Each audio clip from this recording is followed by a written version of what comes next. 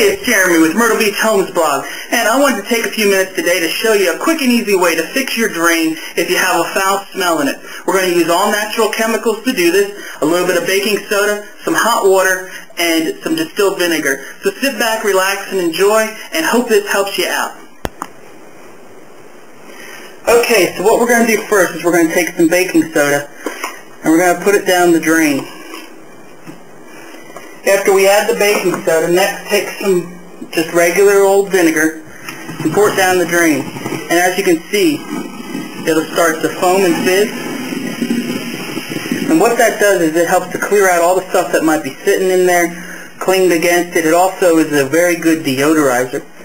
After we've done that, we're going to let it sit for a second so you don't hear really any more fizz. And then follow it up with about 2 to 3 cups of nice hot water to help rinse it all down and clear it all out.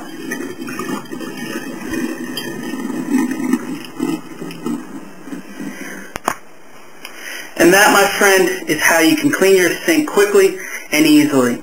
Some great advantages of doing it this way: it's all natural, you're not using any toxic chemicals in your house, so if you have children around, pets, those type of things, you don't want the toxic chemicals around for them to get into or to breathe in, or yourself to breathe in.